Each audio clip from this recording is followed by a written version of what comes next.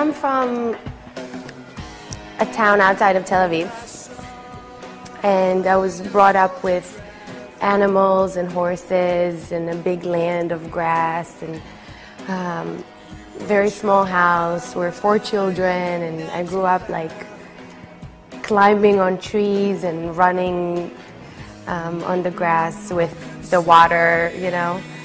So I had a very nice upbringing, very simple, very basic.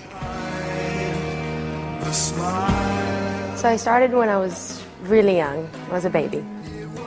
And I always liked to do the commercials and to be on the TV and go on photo shoots days like a little girl. And I had braces on my teeth for 3 years. And then when they took them off, I was already, 15. I wanted to do it again, and I was already grown up, so it started to be fashion. I remember my first time on the catwalk, yes. I was 15. And I was really excited. And I did not know how to walk. And I did not know what to do. And the guy that was doing the fashion show was smart enough to not try to make me do something that I don't know how to do. He just said, go and be yourself. And it's the biggest thing you could say to me then, because I was really myself. I was playful, I was walking, laughing, I did, what I felt like. So it didn't look forced, it just looked like me.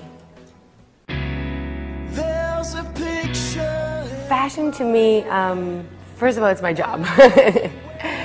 But as a girl, I enjoy it so much because we have so many different things. We have the dresses and the skirts and the tops and the jackets and the coats and the accessories and everything. So it's playful for me. It's like it's a game. It's a change of attitude. It's a change of character sometimes. So I enjoy at night to have a different style and during the day a different style. So I feel different when I dress. During every day, I'm very basic. I like jeans and t-shirts and very simple and basic. Sometimes I love when I have the opportunity to put these beautiful gowns in for the events and dress up. But even when I dress up for the event, it's always feminine, not too crazy. There's this designer from Israel that I absolutely love, and I'm gonna bring her to the world. Her name is Dodo, and her company name is Pas Pour Toi, which I love because then they ask you, where is this from? And you say, Pas Pour Toi, not for you. So always, doesn't matter where I'm going, I have a pair of leggings for the travel, because I need to be comfortable,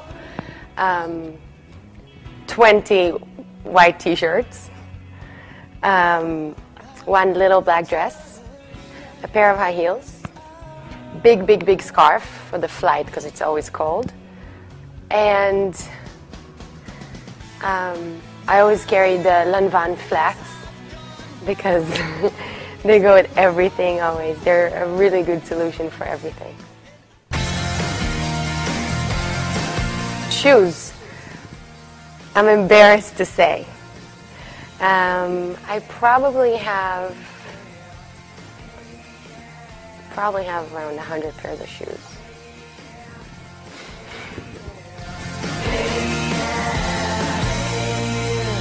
My style icon.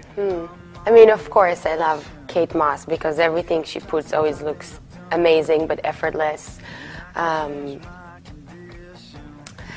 But really, I like more the simple, I like, the jean and t-shirt girls. So Cindy Crawford, Jennifer Aniston, the simple girls that everything just always looks so elegant on them. I think everyone knows it, but it's really, really true. Less is always more. So, it's either the really the shoes that you can really see, and then just a really simple dress. Or jeans and t-shirt, but then a crazy bag. So not to go overboard. I always try to not put all of my crazy things together. Less is always more. And I think that the biggest fashion tip I can give is be comfortable. If you're not comfortable in what you're wearing, then it's not going to look good even if it's the most amazing outfit in the world. You have to have a smile on your face and a good attitude and feel comfortable with the way you carry yourself. Otherwise, nothing would look good.